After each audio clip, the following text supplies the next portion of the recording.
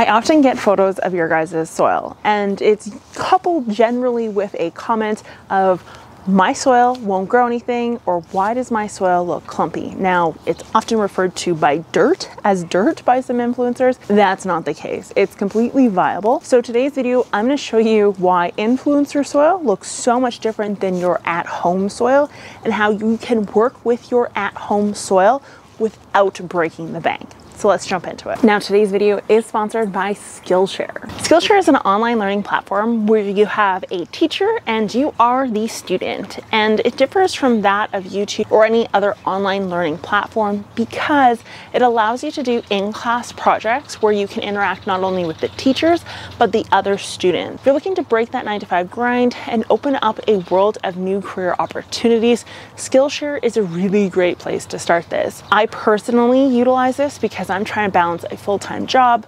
YouTube, and obviously my family. This means I need to take different courses on time management, for example. And when I first started out on YouTube, the online world is incredibly brutal.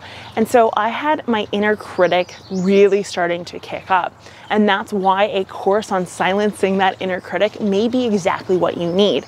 So if you want to break that monotony of the 9-to-5, then start a side hustle, or maybe just go cold turkey and start a whole new small business. And the way to do that is actually by clicking that link down below and signing up for 1 month free. The first 1,000 people to click that link down below and check out some of these classes. One of my favorite courses, if you wanted to check it out, is actually one that I put up myself. Yes, I'm a Skillshare teacher, and I intend to put more classes up very soon. So if you want to learn about gardening, or if you want to break the 9-to-5 monotony, go check out Skillshare courses down below. Thank you, Skillshare, for sponsoring this video, and back to our video. So down here I have the classic influencer soil. It doesn't really look like soil. It's very loose and fluffy, and it almost looks fake. You're probably wondering, if you're gardening in soil, how the heck this is even possible. And it's actually because it's a soil-less medium, meaning it's not actually using mineral soil, and it's using compost, manure, maybe peat, old potting soil as the medium.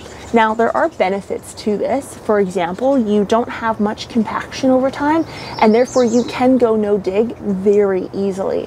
It'll allow you to grow potatoes and carrots and root vegetables with relative ease due to the fluffiness. It holds a lot of soil moisture. The only downfall really here is that it's incredibly expensive to implement in the garden, and actual nutrients is something that continually needs to be re-added over time, meaning you need a continual new source of compost, manure, etc., and so forth. And actual mineral soil, we can get away with fertilizing just a little bit less. So let me show you what soil should look like. Now, don't get me wrong, there's nothing wrong with growing in the compost, manure, or the soilless mediums. There may be some drawbacks that could affect the overall yields, but it's not going to kill your plants. That's not possible. However, one thing you may want to consider is actual garden soil. So it's a hybrid between mineral soil and soilless medium. For me personally, I only use garden soil inside of a raised bed. Now, this raised bed in particular is using it because it is a very short bed. It's not very large. And this actually allows me to garden with ease. It doesn't compact. It has really high moisture holding capabilities. And because I'm not able to get on top of this soil and actually loosen it up appropriately or properly, this is what I lean on. So garden soil, typically speaking, is 50% compost manure and 50% mineral soil. You can get this pre-mixed by the soil depot you're purchasing your soil from, or in many cases, you can actually just make this at home on your own in your actual garden by incorporating or rototilling in an organic material like compost or manure. So whether you purchase it as a garden soil or you make it at home, it's entirely possible. And it is much lighter than actual mineral soil on its own. If you know you're gonna have lack of access to a rototiller or maybe mobility issues when it comes to using a broad fork, pitchfork, or a spaded shovel to break up the soil, then I actually would go with that garden soil mix. Because of the nice fluffiness of it, it tends to work very, very nicely. So let's check out the next one. So behind me here is actual mineral soil. Mineral soil can get blocky and aggregate, and people usually claim this to be just dirt or lifeless soil. But the reality is that's what soil does. It's meant to aggregate. There's several different mechanisms in which this happens, such as plant exudates help with this. just microbe activity in general can help with blockiness or aggregation, and it's natural for soil to do so.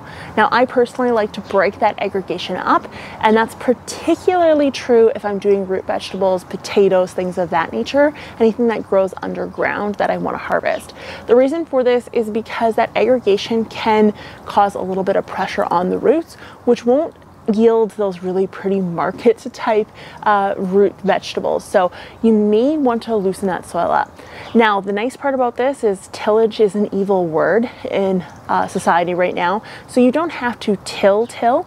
You can actually get away with, can commonly get away with a no-till method, such as a broad fork or a pitchfork, which is completely supported by the no-till community despite being tillage, but I digress. And that's a great way to break up that soil surface. What I personally like to do, whether I'm sowing seeds or planting tubers or transplants, is actually go through the soil and break it up. So this soil would have been a cracked, kind of aggregated looking block. And all I've done is taken the time to make it into a nice soft powder, and I use my hands to do that. So just digging in, breaking it up, and then sowing my seeds or whatever I'm doing in this case. So this right here is getting planted this weekend, which will be the first week in June when it's getting planted. So definitely something to consider. So overall, when it comes to soil can come in all different shapes and sizes. It can be a humus type organic soil that is completely made up of organic materials. It can be a combination of the two, which is very easily manipulated and generally doesn't aggregate, or it can be something that aggregates and goes blocky and gets crusty, and this is still all manageable.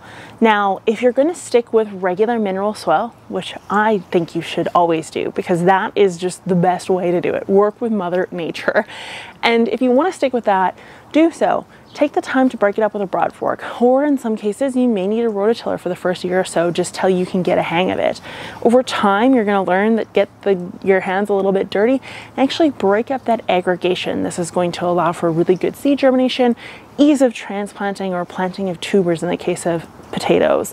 What I will say is that mineral soil does best when mulched, and I have a video coming out on mulch very soon, and so you want to maybe consider that as well. Now, mulch can come in all different shapes and sizes, so I'm going to go over that in the video. It doesn't have to be XYZ mulch. I'm going to give you so many different options, most of which are actually free. So I want to thank you guys so much for watching. If you enjoyed the video, be sure to give it a thumbs up, hit that subscribe button, and I will talk to you next time. Bye. Bronx is my rototiller. He's got a nice little hole in there for me. It's a lot of hard work put into that. Thank you, Bronx. I appreciate that very much. I'm out here editing in the garden, and I always forget to see this, but hit the subscribe button, please. It means the world to me. So many of you are not subscribed, but you keep coming back for more, so make sure you hit that. And happy gardening.